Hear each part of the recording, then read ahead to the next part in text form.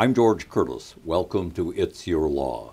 Each week it's my privilege to bring guests that teach us all about the law. The law is a career, the law is a tool for justice, the law is a tool for wealth, and the law is a savage beast that can cause headaches and heartaches and put people in prison. It's the guests that make this show. We get people with experience making the laws, breaking the laws, enforcing the laws, and having some ideas on how the law can be improved and better used. Today's guest is a treat. Jim Herrick is somebody I've known, I suspect, for in excess of 40 years. He comes from a law family. I knew his dad, a great lawyer, his uncle over in Eau Claire, Duke Herrick, and I have known Jim since he's been practicing law in Fond du Lac so well that I haven't gotten very much business out of Fond du Lac in the last 50 years, and we're going to talk to Jim and find out why. Welcome to the show. Good to see you, George. Thank you for having me. How many years have you been a practicing trial lawyer? Well, I started on September 5th, 1968. So that gives me, what, 52, 53 years, something like that. And still going strong. You're a trial lawyer, and you can't say that about many lawyers, that they actually are trial lawyers. They take cases to the jury. That's very true. When I started practicing in Fond du Lac, there were 7 very busy A-rated trial lawyers. Now there's 1, and you're looking at them. It's what's happened. I don't know. People aren't trying cases. They don't get the experience. They don't have the knowledge. And really, if they're in that type of situation, they shouldn't be representing someone on a case. Well, that's a fact, but let's add a little bit to the recipe. Trying a case is a little bit like running a marathon. It isn't just a case of putting on a clean shirt and going to the courthouse. There is a lot of preparation and crisis and strategy and expense and risk in going to trial and putting 2 or 3 years' work out on the table and let a jury do thumbs up or thumbs down. Explain a little bit what it's like for the client as well as the lawyer. Well, number one, when you go through a trial, you have the anxiety, the risk of winning and losing. You have cost advance. You can't tell really what a jury is going to do. You never know if you're going to have a favorable jury, unfavorable jury. One person on the jury can control the operation as to what goes on in the jury room.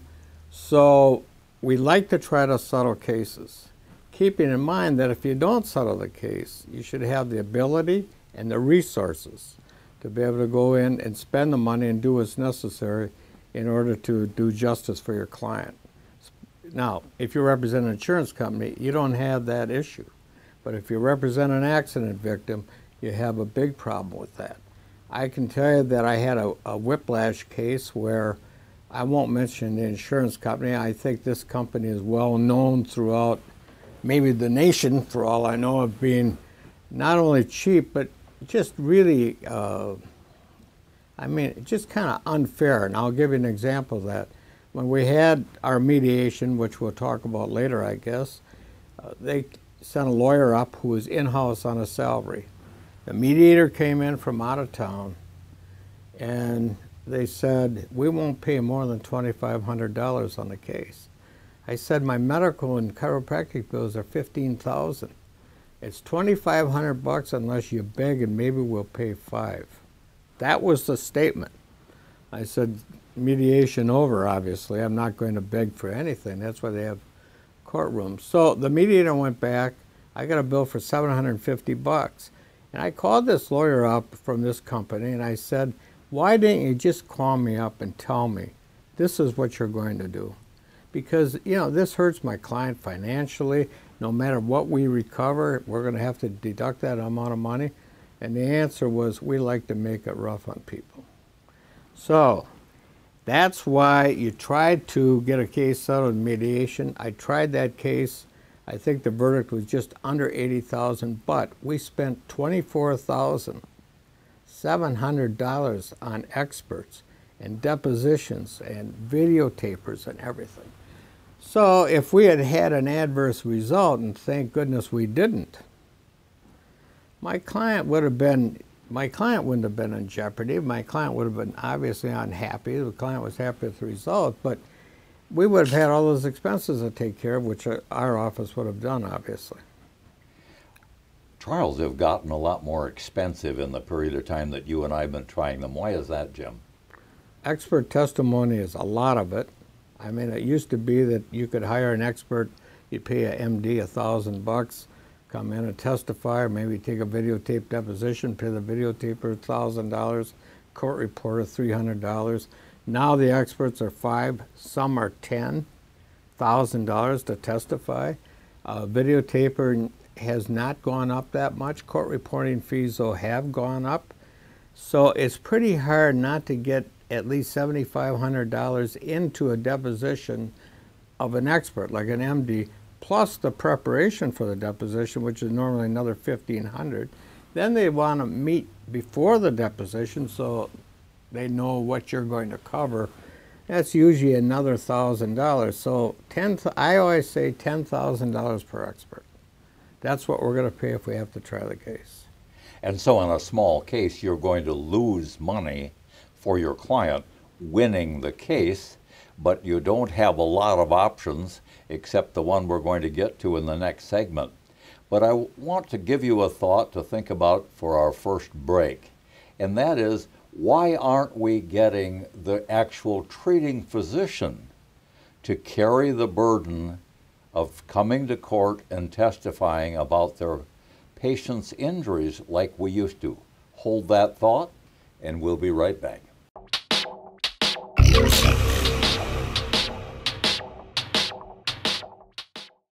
Welcome back to It's Your Law. I'm George Curtis. My guest is Jim Herrick, Fond du Lac lawyer of at least 40 years success. So much success, it's been pretty unprofitable for the rest of us to be trying to get a lot of business out of Fond du Lac.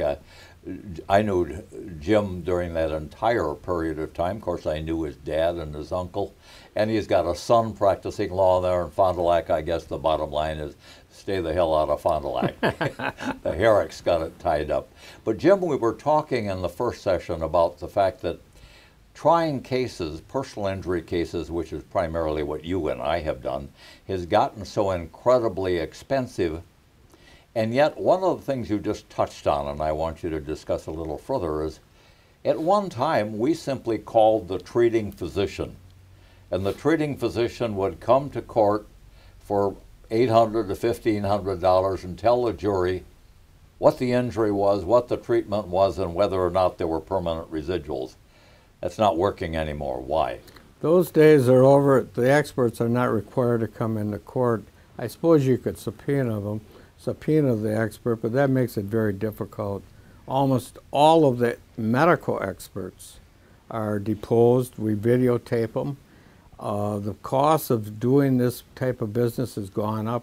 The experts charge what they consider to be a reasonable fee, which is 4 or 5 times more than it was 10, 15, 20 years ago. We're faced with that reality. And the only way to get that amount lowered is going to court and get some type of a court order. And you're not going to get it, because if they all charge it at that same level, that's where the court's going to set the bar. So if you have a case, like I explained before, and you want to call in a medical expert, it's going to be about $10,000. Now, you can bring in, there's other experts that are non-medical, like reconstruction experts and whatnot. They will come into court, but they're very, very expensive. And that's really the client's expense. Now, you and I, when we lose a case, and we have lost one or two, we may eat that expense, but basically under the Champerty law and our fee contract, it's the client's expense to finance the expert witnesses and the costs. And so that is something that has to be figured into the decision of the client. Do you want to take the gamble of going to trial, or do you want to settle for something that isn't quite what you had hoped for? Absolutely. And I tell people that come into my office, when we first discuss retaining me, what my fee schedule is, what it's going to cost, what the situation is, I always say this: When this is over, when we receive some type of an offer, you may love me, you may hate me, but the bottom line is you want to know what you take home out of this office. And that's the way it works. So the value of mediations is a lawyer can afford to, well, some lawyers don't do this. In fact, I think most of them don't. But I know you do and I do. We take a lesser percentage of the settlement if we go to mediation and get the case settled. So that's a big benefit. Plus we save all those expert fees. So I have a mediation coming up next week, and I've already advised my client that if we go to trial, we need 2 of her treating physicians. That's $20,000 right there.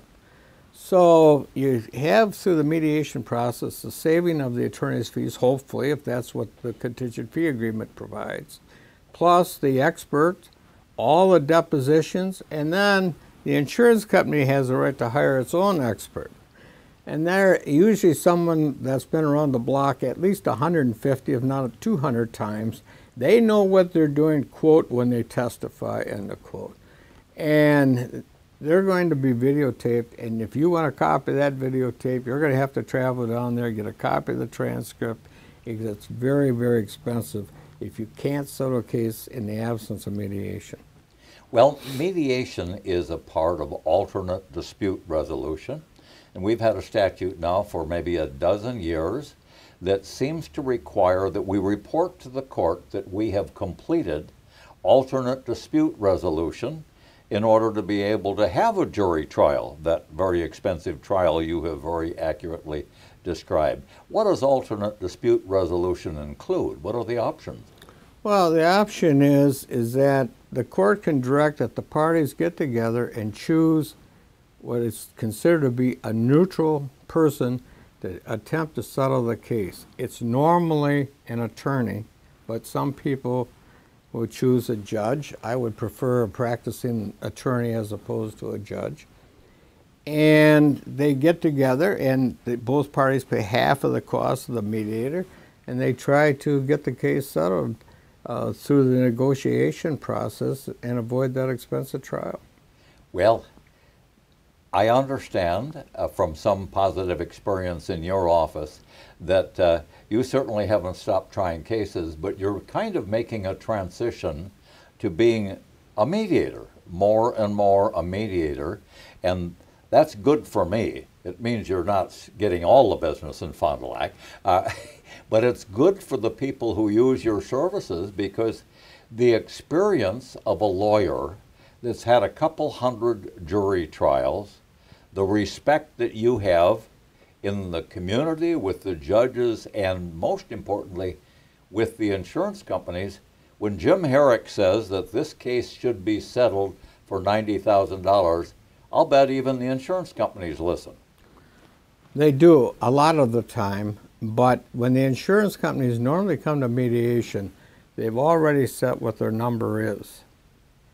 So my job, I think, as a mediator is attempt to settle the case, of course, but the way to do that is to make sure that everybody has all the facts right and everyone has all the law right. Now, once in a while we run into a situation where one of the parties doesn't have the law right, and when they're advised what the law is and they have a client, that could cause some irritability, let's say, not with the mediator so much, but with the client's attorney. But in any event, that's what the job is. The second job is, a lot of lawyers representing insurance companies want to, quote, hold money back. And I don't believe that that is the purpose of mediation. The purpose of mediation is to get the case settled, and if in fact it requires the lawyer to offer all of the authority that the insurance company has extended, then the lawyer should do so. So part of the mediator's job is to extract from the lawyer representing the insurance company what's the bottom line, how much are they going to pay in order to avoid that trial. Then go back and talk to the plaintiff, and not necessarily tell them that at that point in time, but it asks the plaintiff, after going through all the numbers, do you really want to go through a trial, or do you think X number of dollars will do it? And hopefully X number of dollars will be that authority the insurance company puts out there, and we have it done. Well, a mediation can be a lot less stressful for the litigant than a full-fledged jury trial with the anxiety of it being all or nothing. And that's going to be the first question I ask you when we come back after our next break. Okay. We'll be right back.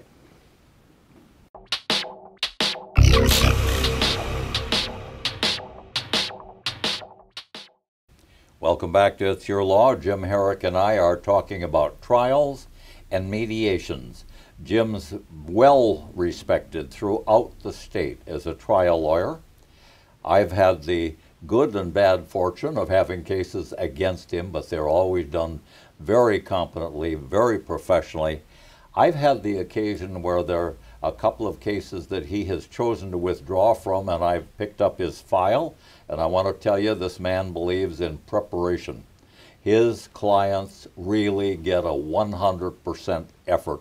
There isn't any guessing.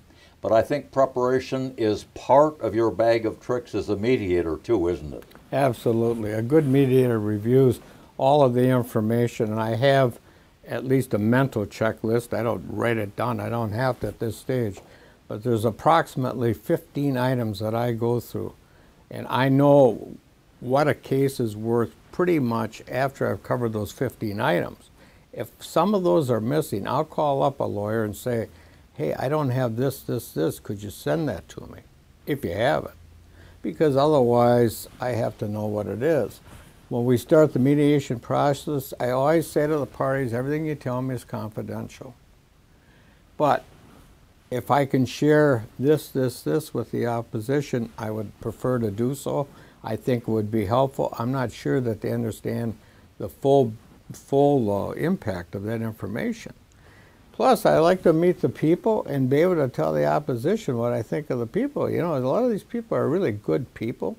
In a mediation, they can act themselves, unlike when they're on a witness stand at a trial. Yeah, when you get on that witness stand at a trial, there's so much anxiety, there's so much nervous tension, and I don't think people act like themselves because of that. And I can tell you, this case I never forgot, 1986. I had a case against Ron Lampe. You remember Ron? Oh, I do. Very good lawyer here. And we were offered on that case $28,000. And my client came in and said, I have to have at least $32,000. Now, this is 86. You got to multiply those numbers times 3. And I said, well, they've made a pretty good settlement offer. This is what you'll net off. We take it right now without the expense.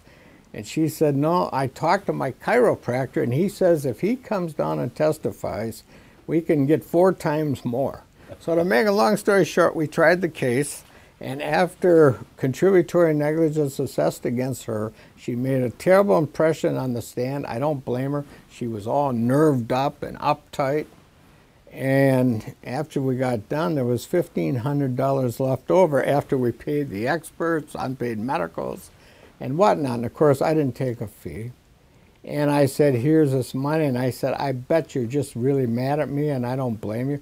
She said, you know, I am mad at you. You did a beautiful job trying the case, but you should have made me settle. So I tell all my clients that story since then, where I have some difficulties because there is a big risk going into trial. You never know what's going to happen. And that's why mediations really are helpful, because they bring the people to the table and make you think twice. Well, you've touched on a couple of points there. Number one, the stress that most people feel in being in a trial with everything at stake, with either a yes or no vote, being in the view of the jury, the court officers, and the public for 2 or 3 days, as compared with a mediation where you and your clients are in one room with a pot of coffee, and the insurance company and the insurance representative is in another room, and the mediator is going as a traveling diplomat from one room to the other room. It's a much more relaxed setting. That wouldn't be important to you or me. We like being on the stage. But it makes a big difference in the stress level of the clients, doesn't it? Oh, sure. And people are not happy. I mean, even when they are successful after a trial, a lot of times they say we'd never go through that again. It was just too much. I couldn't sleep for 2 weeks before the trial. I couldn't sleep through the trial. And when you go to mediation, you get the case resolved, you know what you have, the money will be forthcoming in the next 2-3 weeks from the insurance company, and it's over and done with. And expenses are a lot less, and I think people have to remember one thing. You can't win a case at mediation. No one really wins a case. What you do is you arrive at a fair result. So it's called, in some ways, it's called a compromise, but I call it a win-win for both parties because you've saved that expensive trial. Well, we've covered several points here that I think might be worth reviewing. First of all, you pointed out how expensive trials have become, so that in everything but the very largest case, you can win the trial and your client still loses in the bank account. Right. Secondly, you've discovered and discussed the stress that a trial has for many people, and that if they can get a fair result by mediation without the stress, most people would intelligently make that choice.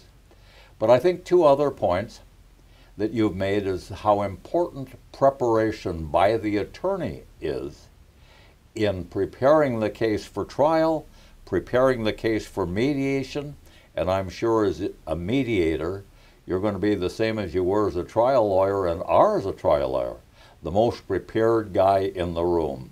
And as the Boy Scouts say, you can't beat preparation. Absolutely. And it's unfortunate, though, that in some of my mediations with some lawyers that I would really think highly of have come in and have not been well prepared and maybe didn't understand the law in the case. I had one where both sides didn't understand what the law was. It's very disappointing. I've never run into that situation with you, and I'm happy about that. But it's been a few times when I've had that. Well, Jim, this has been a pleasure and an honor that you come on the show. I wish you the very best as a mediator. I intend to request you as a mediator as often as I can. I hope you're so successful that you'll start turning down those good personal injury cases and tell people, you know, there's a lawyer up in Oshkosh still going to court. Thank you very much. Thanks, George. And thank you, ladies and gentlemen.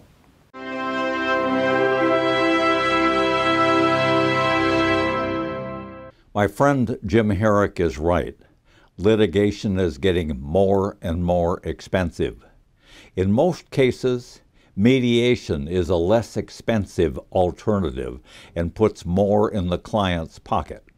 However, the insurance companies still write the checks, and they know which attorneys have the courage and the talent and the willingness to take your case to trial. And so those lawyers, those that are willing to carry the fight and win it, are the ones that get the best settlement at mediation. I'm George Curtis. That's my opinion.